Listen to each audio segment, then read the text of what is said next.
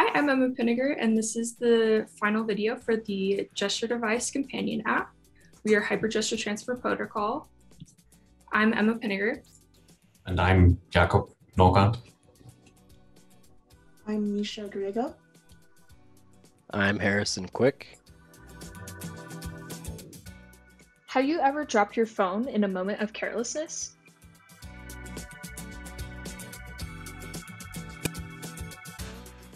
There isn't always a time to get to your phone when in danger.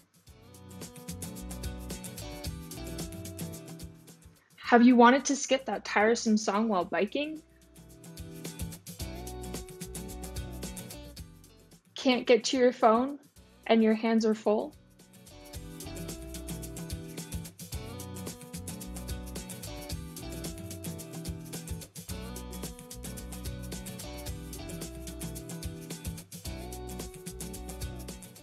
Fear not. With the Gestr device and its companion app, you'll be able to get by with no problems. You'll be able to answer calls, skip songs, control your Spotify stream, all while engaging in the activities you love.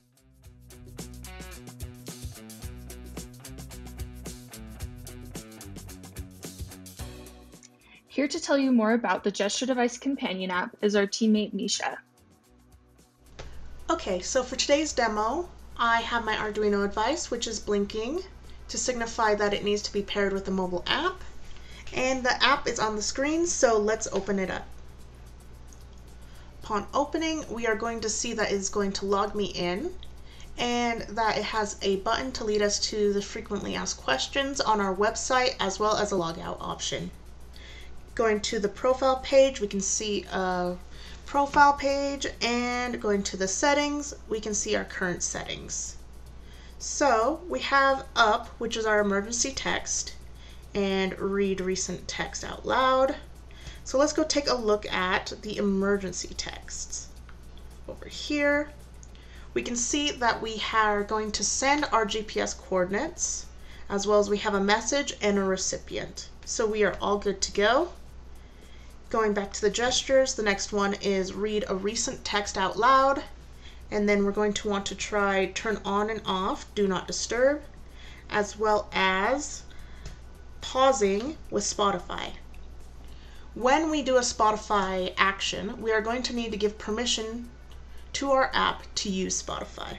So let's agree. Upon agreeing, we can see success. So let's close that.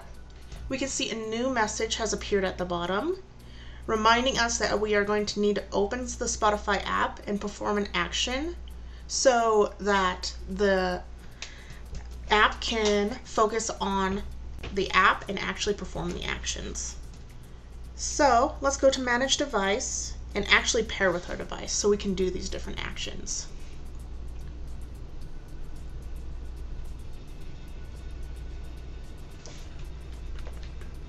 So we have found our HTTP device, so let's pair.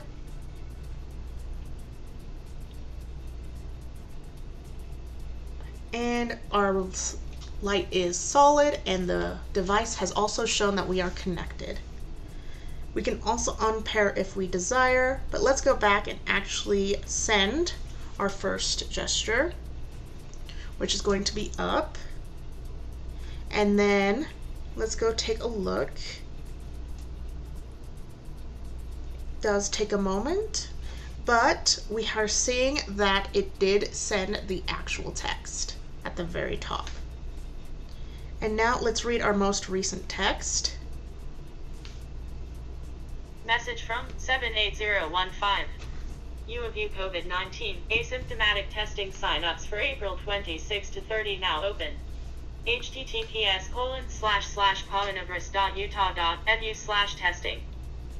Okay, so I did get a text from the U. Interesting.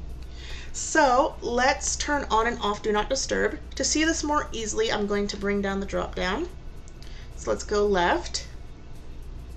We're going to see it has turned on, and then left again. And we are going to see that it has turned off. Testing signups for April 26 and I accidentally did a down gesture at the same time. So Let's go to Spotify and open it up. And let's choose an appropriate song. Sense of Symmetry seems nice. And let's play.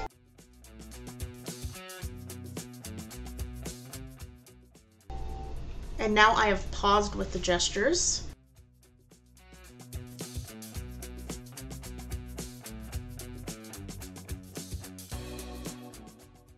And we can see that the Spotify app action has also worked.